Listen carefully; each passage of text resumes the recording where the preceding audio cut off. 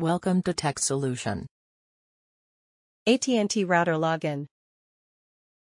AT&T Router Web Interface is the control panel of your router from where you can manage the Wi-Fi gateway settings. To log in, you need to have an AT&T router and a PC which is directly connected to the router. You can connect using a LAN/Ethernet cable or a Wi-Fi network. On the PC connected to the AT&T router, open a web browser of your choice. Type the default gateway address of AT&T routers i.http://192.168.1.254 and hit enter. You will be now taken to the AT&T router login page. Here you will have to enter the username and password to log into the router.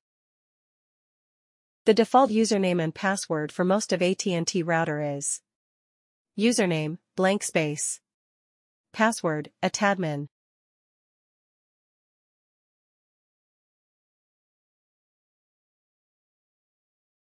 You can also find the default login credentials printed on a label at the back or side of your router. Enter the login username and password and hit enter.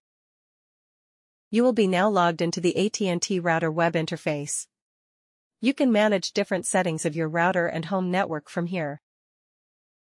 Change AT&T Wi-Fi SSID and password. Once logged in, go to Settings, LAN Wi-Fi.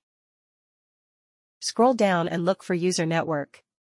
Now, to change the SSID, type in the new SSID in Network Name, SSID, field. To change the Wi-Fi password, check the Use Custom Wi-Fi Network Password option and enter the new Wi-Fi password in the given field. Click on the Save button to save the changes. The router will reboot after you click on Save and you will have to rejoin the Wi-Fi network since its SSID/password has been changed.